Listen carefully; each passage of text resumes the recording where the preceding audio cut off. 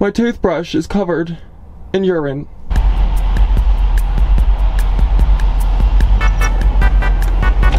Ow. Yes, friends, I am back to van life. I'm sure a lot of you guys are kind of shocked considering in a previous video I said I would never do this again, but here I am. It turns out that van life is not very fun when you have to shower from a bag, don't have a toilet, air conditioning, or a fridge.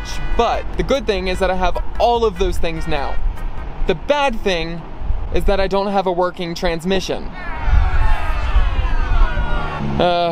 Yeah, let's just rewind back a few days. After driving 1,700 miles from Maryland all the way to Colorado, I was driving on one of the most dangerous highways in the US called the $1 Million Highway. I mean, look at that cliff. No guardrails in sight. While I was going up one of the mountains, just a mile away from my campsite, my truck started smoking, leaking fluid, and stopped moving forward altogether. I backed my truck up and saw that this is right here, and it goes all the way down the highway. I can see it all the way past that sign there, so I must have been leaking the entire way up the mountain. And that leaves me here with no transmission fluid, no phone service. As you can see, it's getting late in the day. I've decided I'm just gonna camp here, make the best of it, and then in the morning I'm gonna hitchhike my way back into town. Hopefully there will be someone kind enough to pick me up. I don't think I look too scary. I am parked on kind of a slant. I have my emergency brakes on, but just in case, I did put boulders under my tires. I'm just hoping that'll keep my truck from rolling into the ditch over there.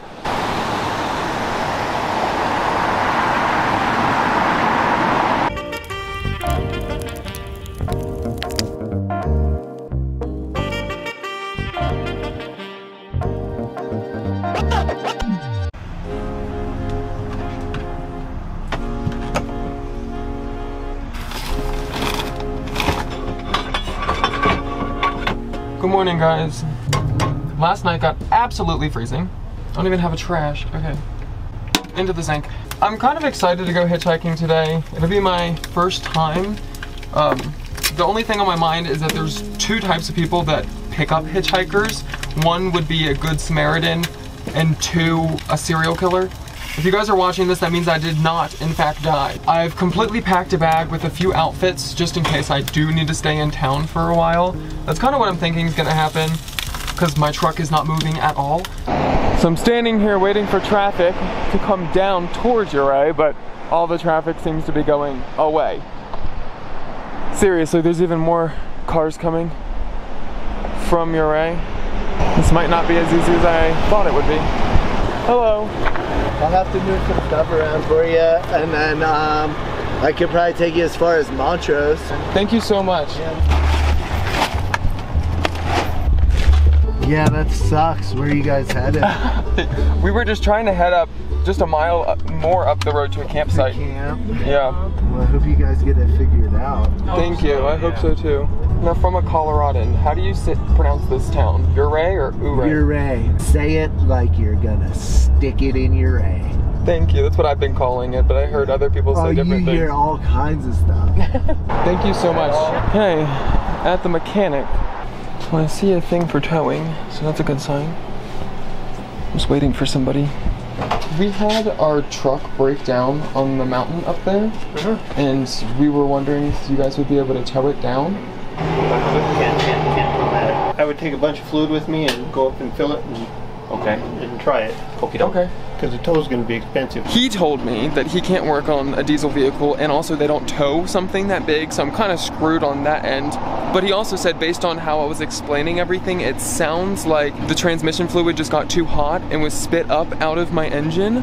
So his suggestion was to just buy some transmission fluid, drive it back up there. I might hitchhike my way back up. I don't really have another way to get there. And then I can find a mechanic that deals with diesel cars and then take it from there, basically. Apparently this is an issue with my make and model, so that's great. All right, I found a Jeep place that allows rentals for a day. I've decided I don't want to hitchhike my way back up, but it is a mile away, so I have some walking to do. Good thing is that this is not the worst place to break down. It's beautiful.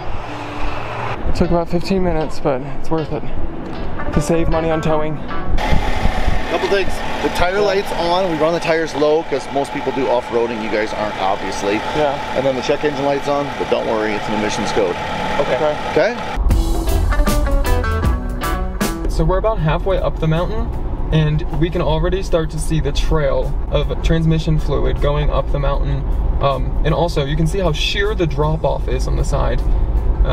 So obviously we were leaking for a very, very long time. Going all the way up the mountain, I had no clue that that was happening. And here goes our line all the way up to our truck, but we've made it. So let's go fill up this transmission fluid. Hopefully that's the issue. It's not leaking out of the bottom. I've put a little bit in so far, so that's a good sign. Last bottle done. Let's check and see if it's leaking. I do not see a leak.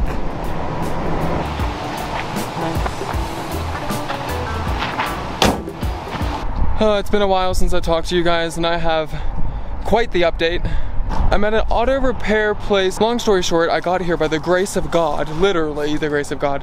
They told me that if I drive anymore that my transmission will lock up and I won't be able to drive anywhere and I'll have to be towed. I need to get it replaced. It's $4,500. $4,500. So that is incredibly horrifying, I guess is the right word for that. And also on top of that, it is going to take 2 weeks for the transmission to get here to where I am.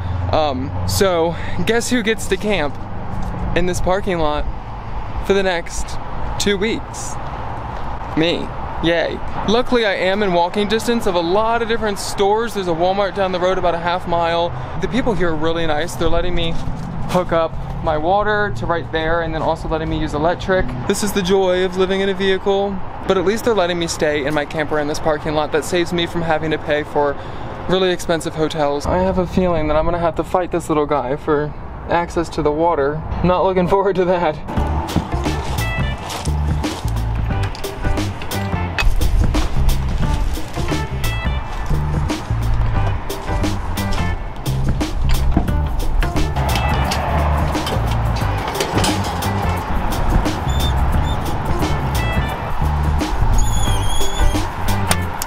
This thing's always scary because it explodes in your face. I'm gonna run.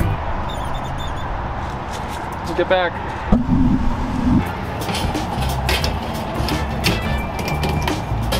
Good to go. This is my bathroom. Welcome. It's just big enough to fit in and move around. The curtain's right here. My toilet's also in here. I have 2 bags for dirty and clean laundry so it doesn't get wet while I shower. I keep all of my shower supplies in that bin, sink, and then more shower supplies up there. The only downside is that my shower drains into the black tank, which just means that it's gonna fill up way quicker than it normally would.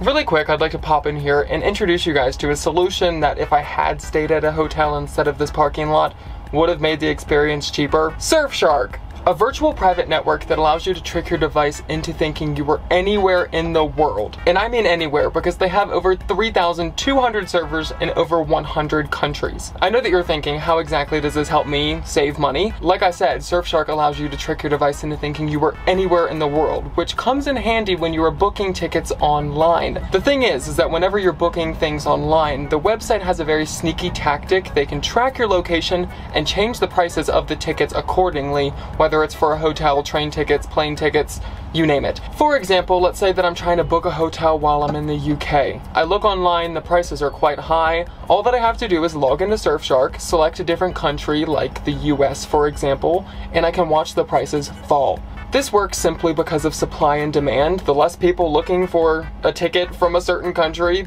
the lower the prices are going to be to entice you. So that is great and all, but that is not where the perks stop. Surfshark also protects your online identity while you use public Wi-Fi, because if you didn't know, every time you're hooking up to that Starbucks, McDonald's, airport Wi-Fi, anyone else connected to that Wi-Fi has access to your personal information, and I mean banking information, social media passwords, just a lot of personal things you don't want people having access to. So all you have to do is turn on Surfshark and it'll put a wall up between you and the other person on that Wi-Fi, and they no longer have access to your information. I use Surfshark all of the time when I travel, and it helps me have a better peace of mind knowing that my like credit card information and stuff is not gonna be stolen. But lucky for you guys, Surfshark is offering my audience a special deal. To get this exclusive deal, click on the link in my description and use code EthanTravels at checkout for an extra 3 months free. Oh, also they offer a 30-day money-back guarantee, so if you don't like the service, you can always get your money back. But I'm telling you, you'll like it. Anyway, thank you so much to Surfshark for sponsoring this video and for providing everyone with online security.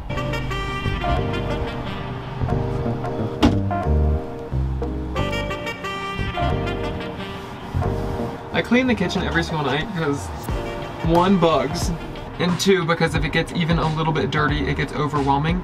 So I just like to wipe everything down.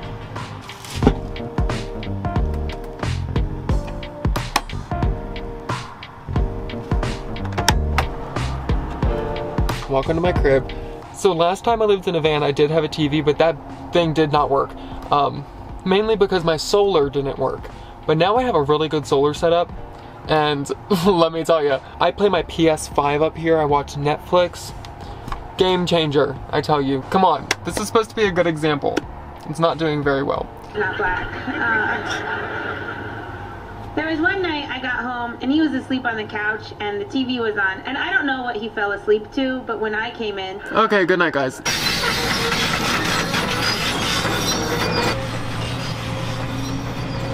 I slept amazing. How'd you sleep?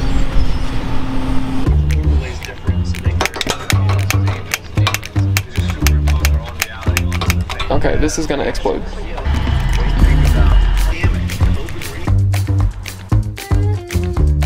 So I woke up to even worse news this morning. After my glorious shower last night, I think I took too long of one, and I also accidentally left the tap on a trickle. And all of the water goes into my black tank, and if you know what that means, my black tank is completely full and overflowing into my shower this morning. Overflowing. So my floor is covered in urine. Thankfully, not the other stuff, but urine and shower water. I started soaking it up with paper towels. I need to figure out how to dump this. The man that's fixing my truck said that I can't leave this parking lot unless it's an emergency, and I'm guessing that this constitutes as an emergency, having urine all over my floor. So I looked it up, and there is a dump station about a mile down the road at a gas station. Thank you, God. On the drive over, I forgot to put my basket of belongings away, and they fell on the floor into the sewage water. Are you kidding me? Are you kidding me?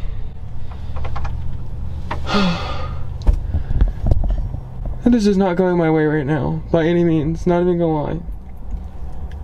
My toothbrush is covered in urine. Gosh. Okay.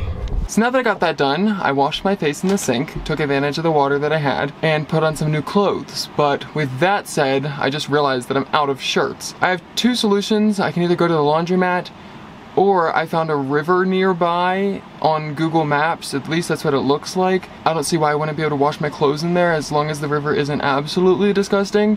And it's also at a park, so that makes me think it'll be clean as well. Because I can't go to the laundromat and the park. I have to pick. Because I'm supposed to not be driving, okay? So I think I'm gonna pick the park and just wash my clothes in the river. It works, right? People have been doing it for thousands of years. And don't worry, I won't use soap. All good. Okay, here we go.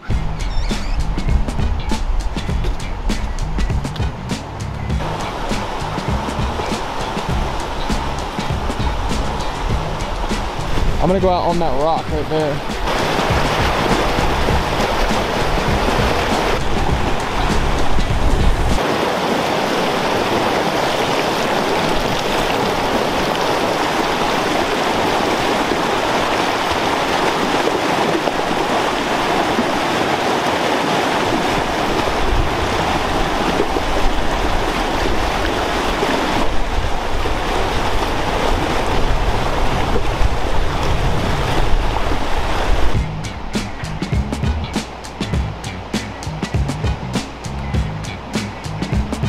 I'm glad I was able to get that done.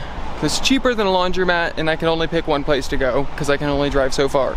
So, I think this works better than a laundromat for the day, right? But now that I'm bored, I'm gonna go explore the park and see what else there is to offer. There are people surfing in the river.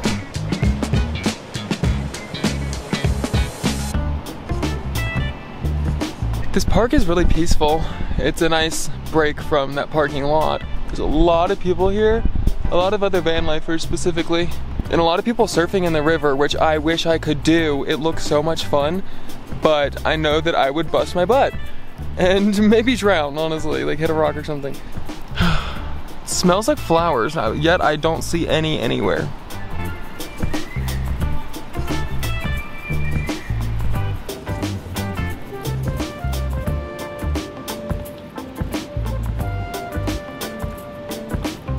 That's as far as I'm going. While I'm here, I'm gonna attempt to make a rope swing. Wish me luck. Booyah. Now I just need to go find a big stick, but this whole park is completely clear of sticks, so might be more difficult than I wish.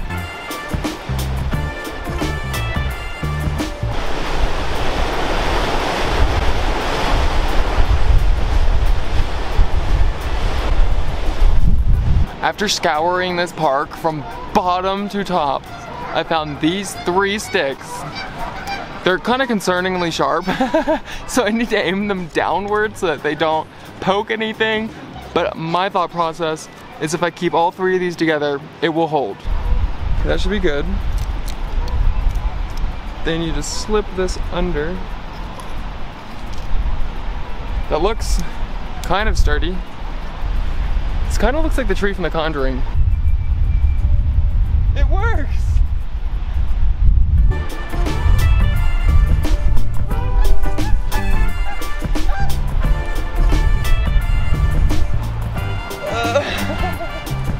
Whew. I would definitely say this was a success. Somebody's been going ham on that tree.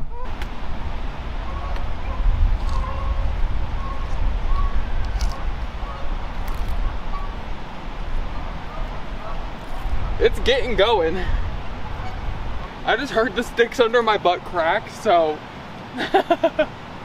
under my butt crack. Best thing about this is that it is really easy to undo. I can save the rope. Oh look, we got a souvenir.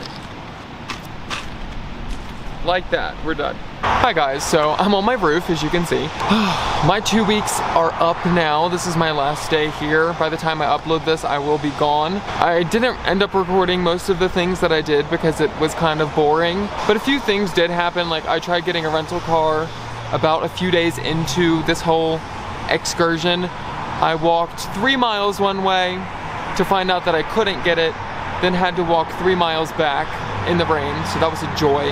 Just things like that happened. Nothing super crazy, but inconvenient for sure. I'm just glad that my truck is fixed and I'm ready to go back on the road. I'm super excited. I think I'm gonna go to Utah because it is getting quite cold here. But all in all, I enjoyed my time in this town, even though it wasn't on in the best circumstances, I guess. But also, I didn't really want to take up the intro talking about this. I just kind of wanted to get straight into the video. Yes, I am back in van life. Not a surprise to you guys since you watched this entire video. But I know I'm gonna have a lot of questions about it, so I'm just gonna get some off of the list. At least the ones that I think I'm gonna expect. I don't know how long I'll be doing this for. I think at least a year. If my truck stays in shape, I can't really think of anything else that can go wrong. But at least a year I would really love to. I kind of want to go up to Alaska next summer. I think that would be super cool. And I'm going to continue making van life content, but I want to focus more on showing you guys beautiful places rather than doing activities, which is what I did in the past. We'll just go with the flow, see how this goes. I hope you guys are also excited because there are so many beautiful places in the US that I want to explore. But yeah, those are all of my updates. If you guys have any more questions, let me know. Maybe I'll make a video dedicated to that in the future. Maybe you don't have any, that's fine too. Before I go, I just want to say a big thank you to everyone who supports the channel on Patreon. Thank you guys so very much. Someone just looked up here while I'm talking to the camera. Thank you so very much for supporting my channel. I greatly appreciate it. Because of you, I'm able to continue making content and show you all of the beautiful places that the world and the United States have to offer. And an extra special thank you goes to R. Michael Blackburn, Scott Krutz, Brian Butterfield, Eric Fast, Michael Posh, Scott Sweaters, Paul Carpenter, and Britt Saunders. Once again, thank you guys so very much. I greatly appreciate it. If you would like to support the channel in any other way, I'll have links in the description. And once again on this video, I want to give a big shout out to the Cancer Research Institute. They're doing great work over there trying to battle cancer. They teach your immune system to kill cancer at its source, so it's great. It's a great cause to support if you would like to. I'll also have their donation information linked in the description. Also, make sure to give this video a like, dislike, comment. All of those are free ways that you can help my channel out immensely. So please, please, please hit that like button. But anyway, I think that is all that I have to say. Peace out. Thank you guys for watching. I'll see you in my next video. Bye-bye.